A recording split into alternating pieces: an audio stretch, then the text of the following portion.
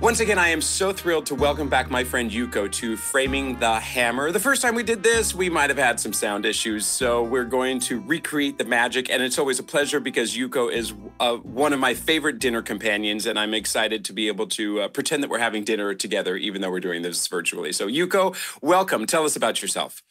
Thank you for having me, Gavin. Yes, my name is Yuko. I am from Japan. I came to the United States about 2 decades ago.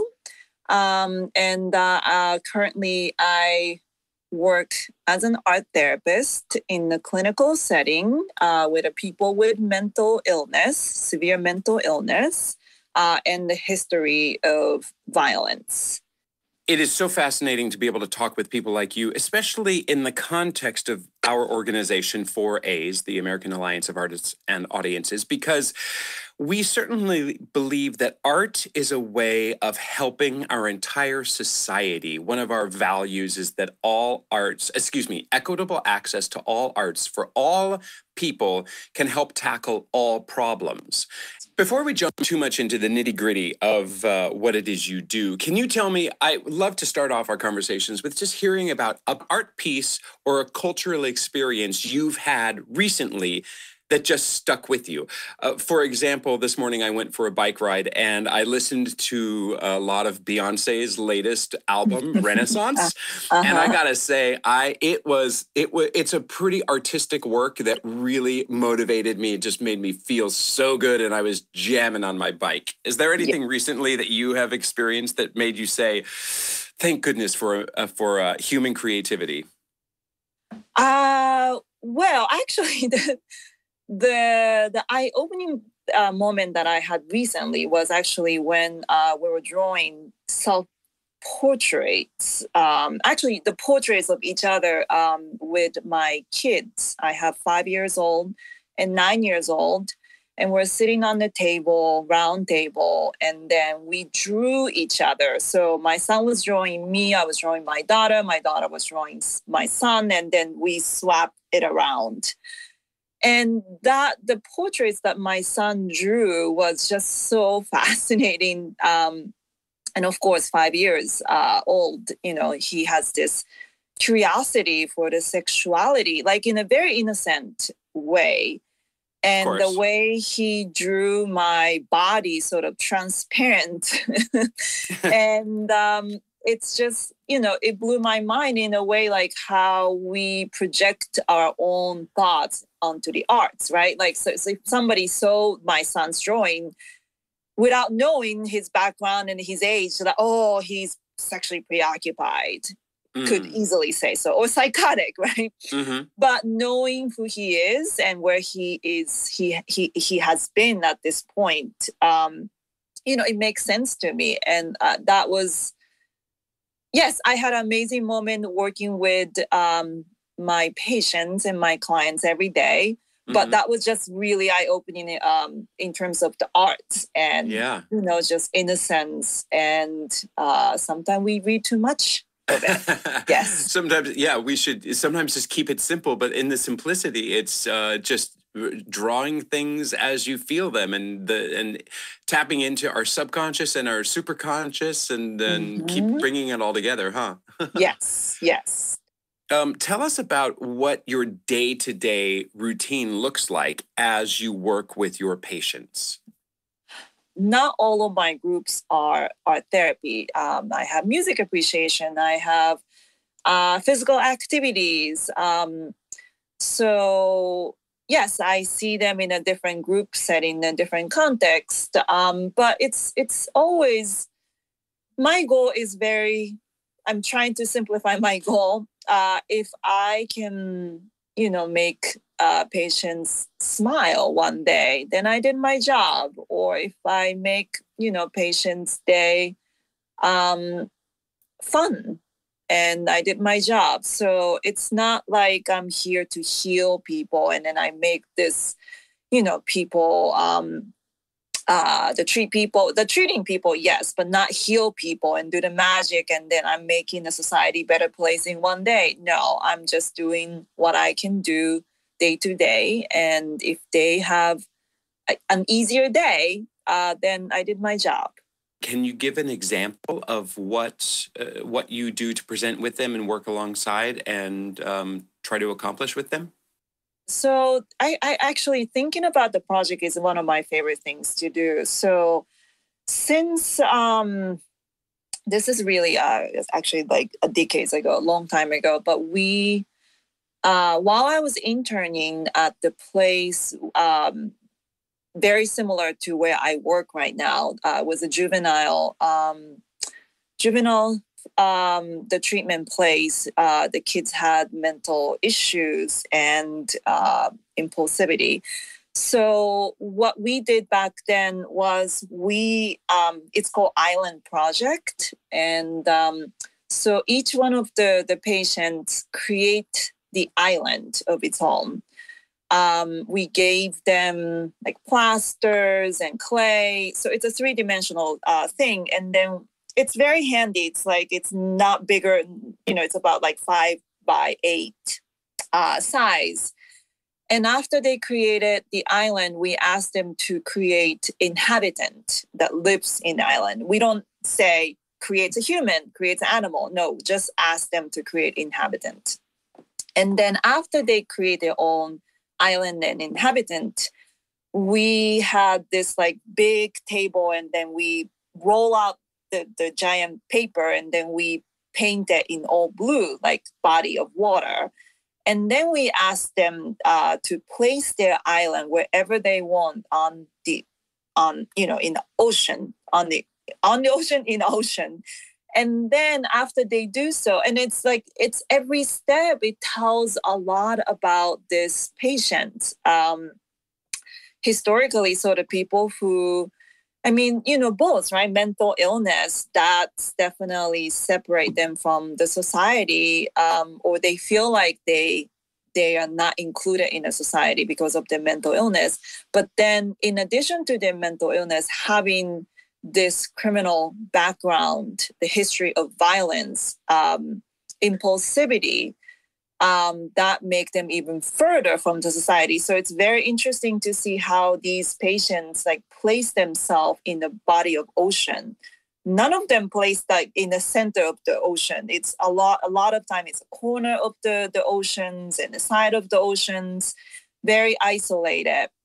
And then we asked them to create a way to communicate each other's islands. If there's any way that they can build some kind of like transportations or, magical thinking, like magical thoughts, then so they create their, they created their own way of communicating. It was really fascinating. And the patients created like, this like hidden ship, or someone made this like airplane, and one group created this like very fancy tram, like a tram system, like to go to Roosevelt Island. Yeah, sort of. Exactly. Oh, wow. Yes. That's fascinating.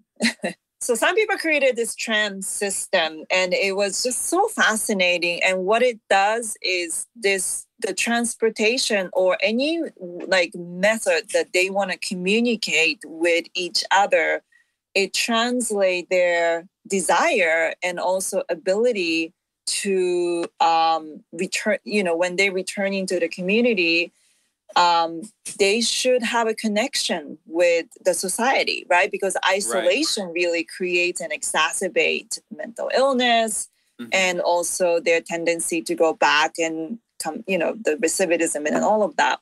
So it's very important to encourage, especially these clients, these patients, that they are part of the society, they're part of the community, they are included, they're welcome, they don't have to be shamed, they don't have to feel that they're bad people.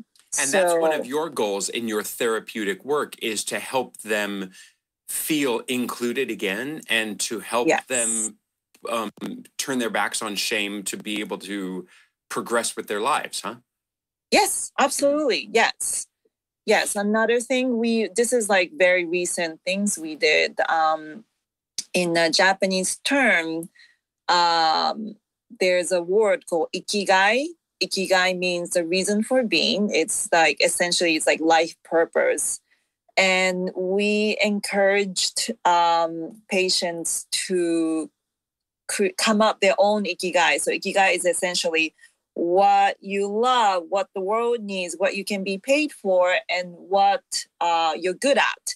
And all the four circles overlap, and that's where your ikigai, like reason for being, like life purpose. So the reason why I introduced this concept to our patients is because, you know, a lot of them, when they go back to the community or society, they feel like they just have to live with this labeled,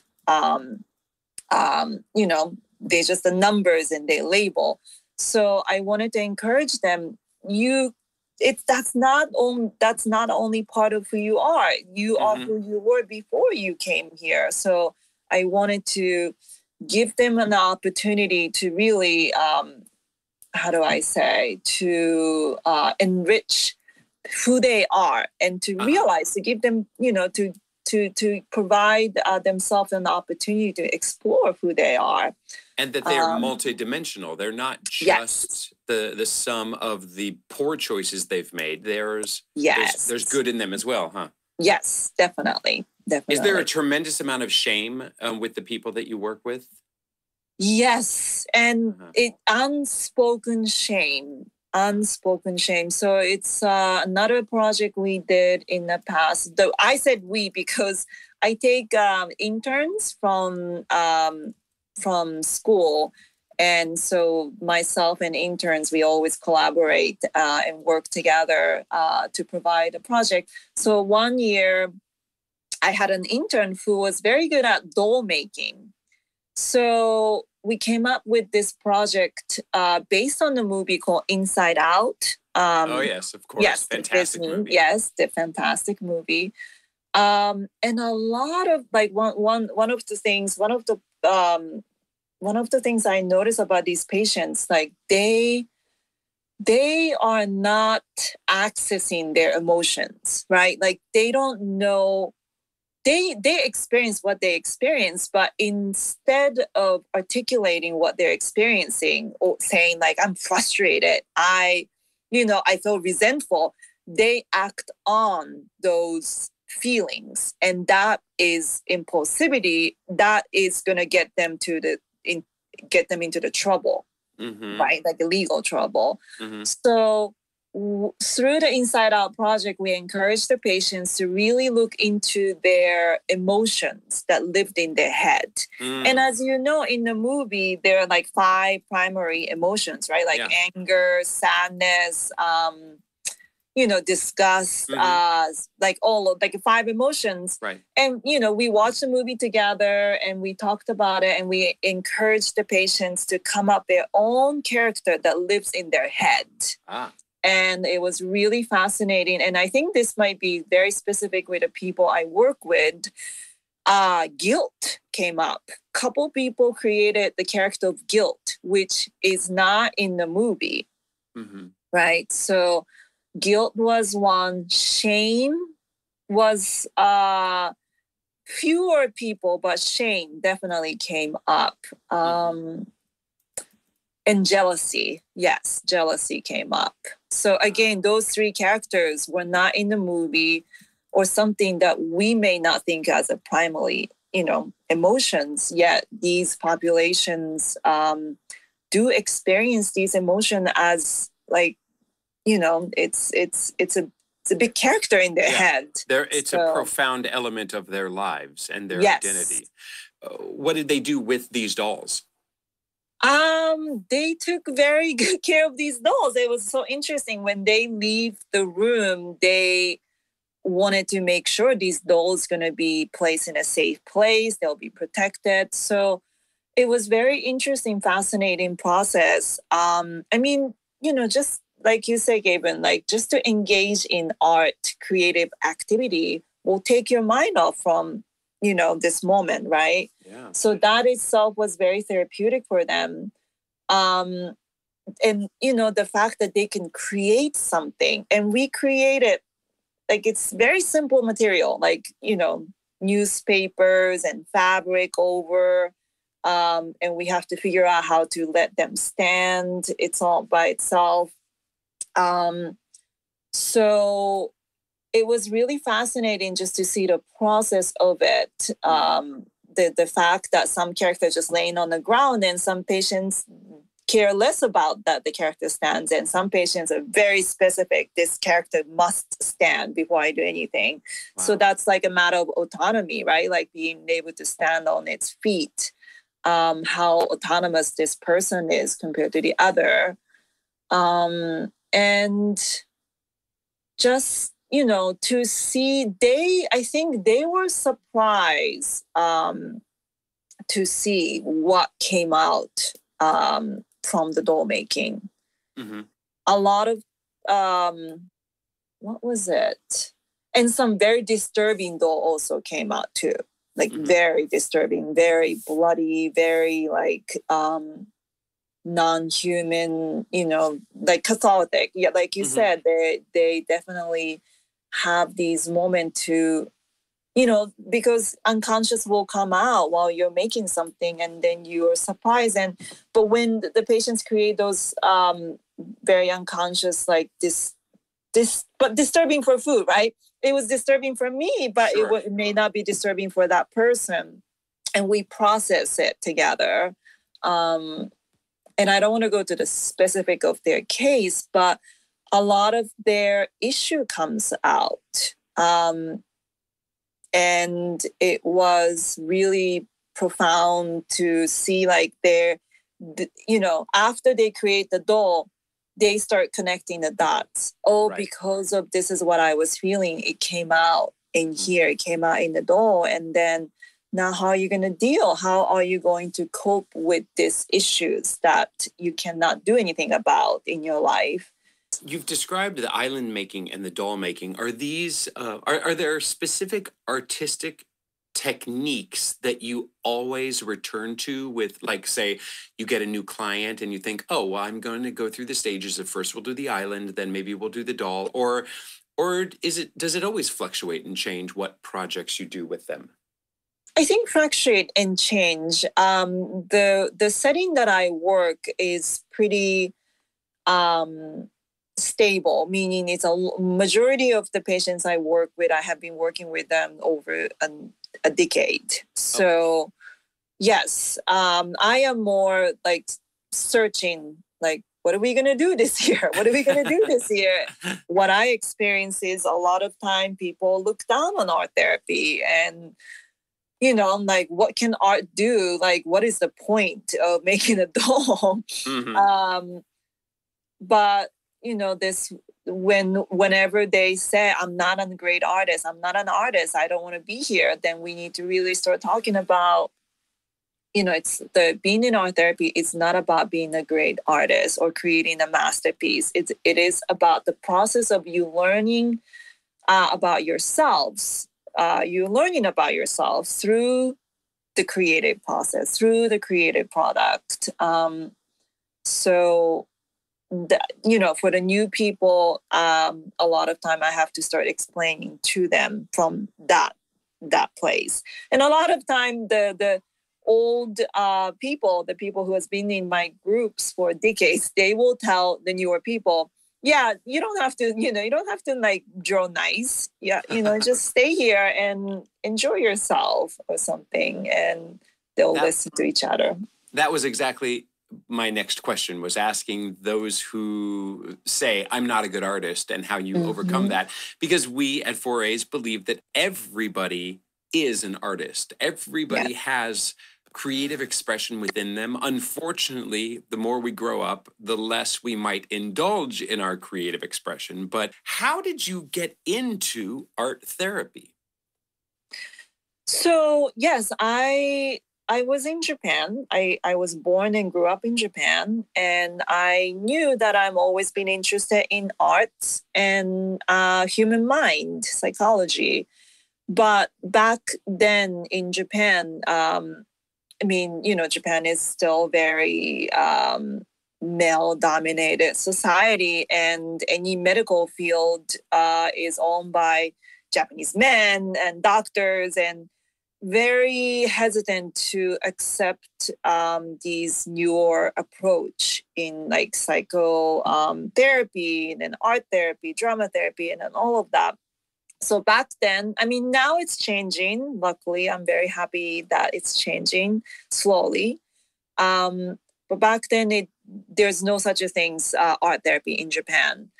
And I was in the library like when I was like 12, 13, 14. And I was just looking at these magazines. And then I saw the word art therapy in Japanese. It's geijutsu shinri ryoho. That's the word, geijutsu shinri ryoho. And I just like, it trigged my, like, I had such a strong reaction to the word. Like, what is this? Like, what is this meaning? Like, what does it mean? And then I started research on my own. And back then there was no internet. So I don't know how I did it, but then like I started like writing the letters to some people who may know about art therapy in Japan. And then long story short, I realized there's no way that I can study and learn about art therapy in Japan back then. So I decided to come to United States to study art first, fine arts. That's because I spoke to the director of the art therapy graduate program, and what she told me was to become an art therapist, that's like being a translator. If you don't speak the language fluently, then you cannot become an art therapist. Like her language meaning like creative arts. So she was saying it's better for you to major fine arts in undergrad, so you become fluent, in this artistic language. So when you study art therapy, then it will all start make sense. So that's what I did. I studied fine arts in undergrad, and then I went to graduate to study art therapy. That's so interesting, and that's what brought you here. Yes. So having grown up in Japan and then coming over here to study fine art, was there a cultural disconnect or a cultural barrier in the way you approached art in your Japanese context and history versus American sensibilities when you got over here? Yes, the fine arts stuff. I mean, my undergrad was a really funnest time. Like I was very, and then I can, this is my art, so I can openly talk about it. But yes, I struggled to accept how Asian women has been objectified, right, in American society. So one of the project that I did while I was in the undergrad fine arts, I actually dress up like geisha, right? But a very casual way of geisha. Just like I asked my mom to send me kimono, and then I purchased all this like a makeup, and I dress up myself as like geisha, like a very casual geisha, and then did like I went to McDonald's and I just like ate hamburgers so aggressively in the geisha attire and the makeup, but that's like really questions like what it means to be an Asian woman in American society, what kind of expectation people have on you just because who you are and how you look. Another performance I did was like I went to the Central Park and then I started cutting my hair. Hair is a symbol of like sensuality, sexuality. So I mean, like looking back, I didn't really know why I was doing what I was doing, but like now what I can say is I was really struggling to accept this, who I am, my identity, searching for my identity and what people thought who I was, who I am. So yeah, a lot of struggle. Going back to, you used the word impulsivity a lot with both your patients and even I think when you were talking about your son's portrait of you. And I'm curious, with children, we probably have to do, when you're doing artistic work with children, you don't have to encourage them to be impulsive, because they just are impulsive, and they draw impulsively from their emotions, from deep feelings that they have because they haven't been repressed. And then it seems to me with your patients, they're struggling with their impulsive decisions in life, which is related to their mental health and what has probably landed them where they are. But then you, as an art therapist, you're probably trying to encourage their impulsivity in their creative expression. Is that right? Oh, interesting. Well, I think intuitive, maybe I would say intuitive. So, right. You said many interesting things, Gavin. So I have to process what you said.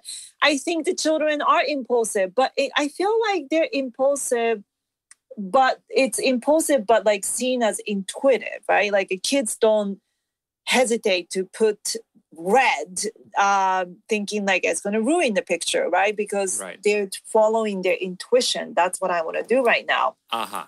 And I don't really differentiate myself when I'm with kids and creating arts, or when I'm with my patients. You know, I just have to make sure they're safe and protected. And I feel like a lot of time when I work with my patient, there is a lot of like self-doubt, right? Because of the mistake that they made, they don't trust themselves. And that's why they will often say, I'm not a good artist. I don't want to be here. I'm not a good artist. And so actually, yes, there are patients who's very like impulsive on the paper, especially when they're psychotic. They're just like all over the place. So for those patients, I provide more control on the medium. In other words, if the patient is so like fragile and moody, and you don't give them paint or clay, which is essentially very regressive material, right? So you give them a little bit more controlling sort of material, like crayon or crepas, less messy. But I would not give them pencil if they are like actively psychotic, and if they're like about to attack you. I'm not going to give them like long pencil, but I will give them some medium that they can self-contain and gain the control over their, mental status. So I'm not sure that I encourage impulsivity. In like I don't have what I encourage is I encourage their intuition. They need to trust their own judgment, and just follow your intuitions. If you feel like to do this right here on at this moment, as long as you're not hurting yourself, as not as they're cutting themselves with the scissors, I'll let them do it. And the owning the process is very therapeutic for them, because they have to give up everything, right? They can't. The mindset that they have is, I cannot trust my own mind. And can you imagine living like that? That not would being be able terrifying. to trust yourself. Yeah, that is exactly. Exactly. So in art, like in art therapy, in the creative setting, the therapeutic setting, like you encourage them to restore this sense of self and autonomy and the trust in themselves. It is okay to do this. Some patients cannot create anything without asking, am I doing okay? Can I do this? Am I doing okay? And, you have to really, like, I encourage them, what's your mind saying? Is that okay to do that? Then you should follow what your mind is saying, like what, your intuition is saying. Yeah.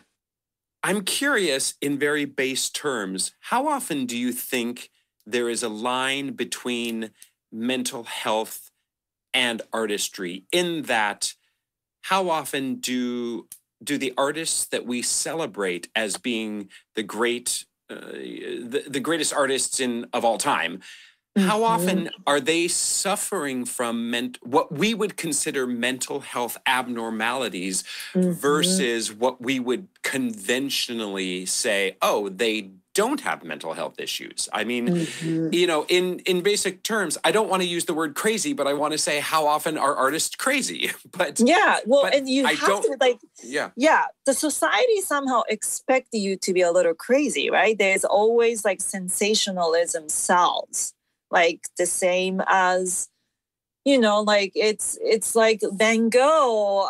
Like if he didn't have the bipolar disorder or whatever what he suffered, did he is he that famous now?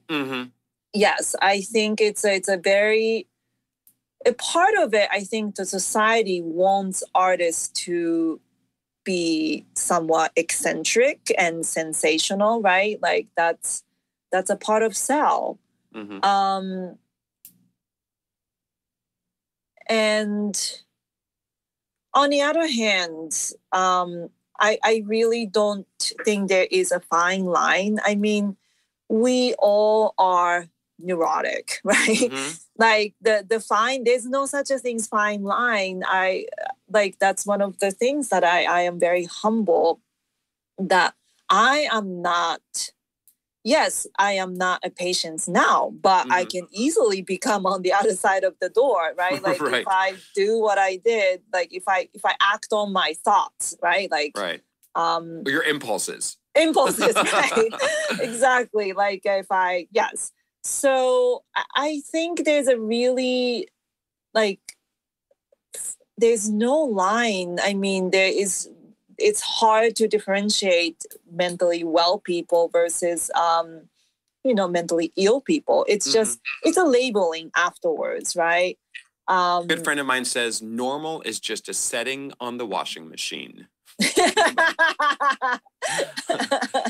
But we all are on a spectrum of our own neuroses, like you said, and our own we all have mental health. There's a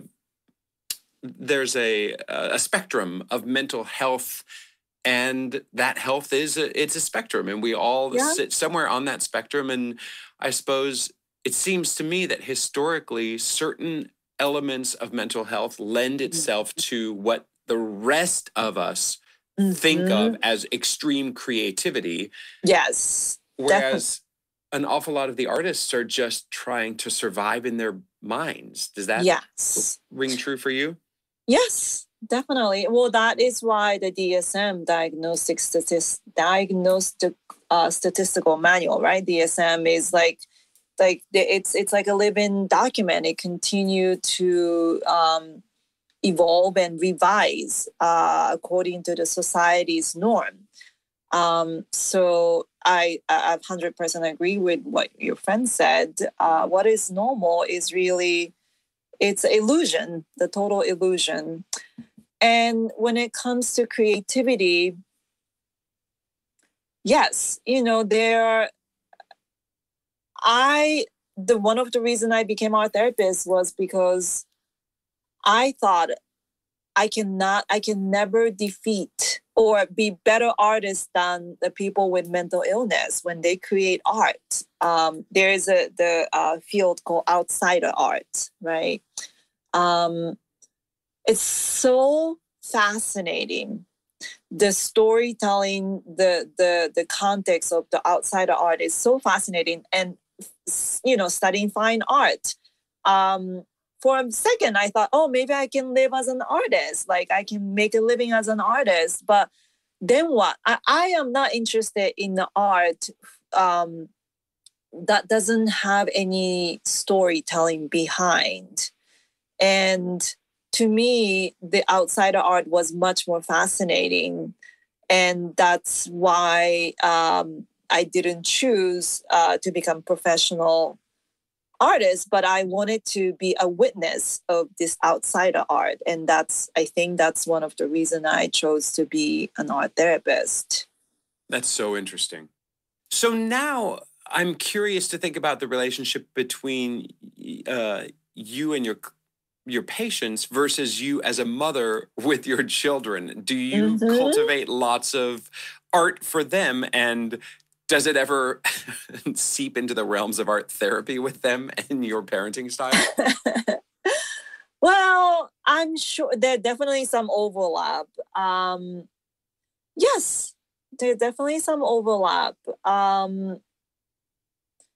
And what I do essentially is really to protect, if I am in my work setting, I will make sure to protect the patients. Like, I don't let them to leave the room unless they feel, they're safe again. In other words, if anything disturbing, like if anything coming out from them, we will process, and we always give them a choice to make. So, for example, a patient's, while we're doing some meditation and patients start thinking about their trauma, the past trauma. And so instead of just let them leave with an open wound, we will give them a choice. So what would you do if you were in the same situation again? What would you do differently? And then talk about the strengths, to talk about the coping skills, to talk about the choices that now they can make instead of like reliving in the trauma. Now they have a new tools to create the different ending for their traumatic event. So we won't just let them just leave as, they feel vulnerable and hurt. And the same thing for kids. If they let the superhero just dead, I will tell my kids to, like, now superhero is dead. Now the world's going to be all evil. Like, we don't want that, right? So, like, what can we do to, like, revive the superhero? Or does he have a friend that can help him? Or could he, like, come back to life again? So, like, always try to have a peaceful, I'm not sure the peaceful is the right word, but we don't want art to become the place that they can, have the violent mind and ending. Like, we want the art to be the solutions or suggestive of the solution to their ending, like to their, how do I say, leading to the solution. So once again, it's part of your philosophy that art can be a tool for problem solving. Yes. It's not just an indulgent escape from reality or whatever. It can be a tool for making the world a better place for everybody all the time. Yes. And problem solving. Yes. Why didn't I think about the words? I'm sorry. Please. Problem solving. Yes. No, problem solving is yes. And that's very, starts in a very small moment. Like, if they feel like they had a choice or tools to solve their problems, then it's accumulation of that will lead into their, like, now I can trust myself. Now I can trust my judgment. And then once the person can trust themselves, then they will act differently in the society. And then that leads to, yes, we're, what we do, essentially making the world a better place. Amazing. Yes. When you were growing up, what artist or piece of art or genre or artistic element inspired you most? Zhao Wuki. He is a painter. Actually, after I spoke to you last time, I did a little bit of search if he's still around. I'm not sure he is still alive, but he is a painter. I think his origin is like being Chinese, Zhao Wuki. I just remember the sensation that I experienced when I saw his painting for the first time. And it was just pure red on like very large sheets of paper or canvas. And the sensation, right? Like when you realize, oh, wow, that can be an art. and that evokes a lot of emotions. So yes, I was very young, around 10, 9, 8, something like that. I remember the sensation that I received from seeing his artwork. And it was like a physical and mental sensation that the experience really stuck with you and affected you, huh? How do I say that? The reason why I say sensation was because I just remember being shocked, right? Like, and shocked in a way, like, it's just all chaotic mixed feeling. I was like elated, like excited and upset and, like shocked that this could be an art. Yet it evokes such a strong reaction within me.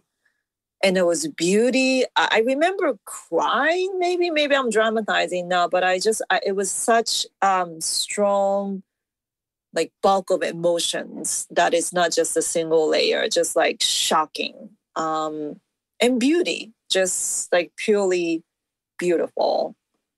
I love red.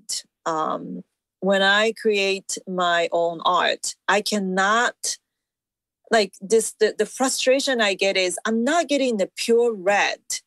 So I started using my own blood and my hair and my essential, like it's very strange, like my desire to make canvas like a human. Like I want the canvas to be like fresh tone. And then I draw the black line just like my hair. And then I want the drop of red, just like a blood. And it's very strange, sensation that I receive, like when I'm creating my own art. And it's never enough. Wow. That is so expressive. That is a sensation you just described. That's for sure. Sensations, yes. Very sensational, yes. Yuko, I think the world is a better place with you in it, helping your patients and helping society and just being able to have conversations with me like this and with our listeners, because you bring another element and another dimension to the way you've spoken about art and the art that you've created. And I hope that you will leave here at some point in the next week to just give yourself a little art therapy of your own and just do some art for art's sake, huh? Yes, no, that will be great. We all need to do that. Yes. And, I think you're right. Like this art should be accessible to everybody. And, I'm very sorry to the listener that I cannot be more specific for, the case, each patient's case. It's such a fascinating things happen and I'm dying to talk about it, but I'm obligated to protect the patient's privacy. Of course. You've shared plenty and there's no apology necessary. This is all informative and educational, I am certain. Great. Thank you, Yuko. Thank you very much for the work you do and for sharing your time with us. Yes, and thank you for what you do, Gavin. I can't wait to have you on for a part 2 or a part 3 or a part 4 to explore even more. But until then, Go make some art, okay? Yes, I will try. Yes. Thank you.